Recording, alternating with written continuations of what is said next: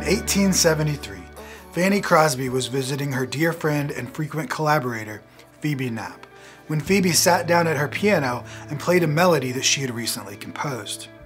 After playing it through a couple of times, she paused and asked Fanny what the melody spoke to her. Fanny immediately answered, "Blessed assurance, Jesus is mine." She then drew upon her extensive knowledge of Scripture and shared an idea for the rest of the first stanza. The two friends took the rest of the afternoon and composed the hymn together. Blessed Assurance was first published in 1873 in the magazine that Phoebe edited with her husband, Joseph Knapp, called Guide to Holiness and Revival Miscellany.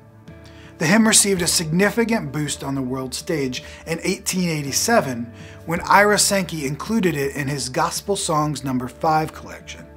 Sankey added the song to a regular rotation for the revivals he led with Dwight Moody throughout Great Britain and the United States. Fanny Crosby's story is inspiring for several reasons. Crosby was blind from infancy, and her father died when she was just 6 months old. Her mother was forced to work long hours away from the home, and Fanny's grandmother had a strong faith and conviction to see her family brought up rightly.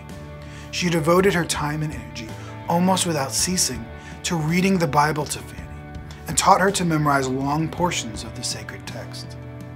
Before long, young Fanny Crosby would have large passages of Scripture memorized, including the Gospels, many Psalms, and much of the Old Testament.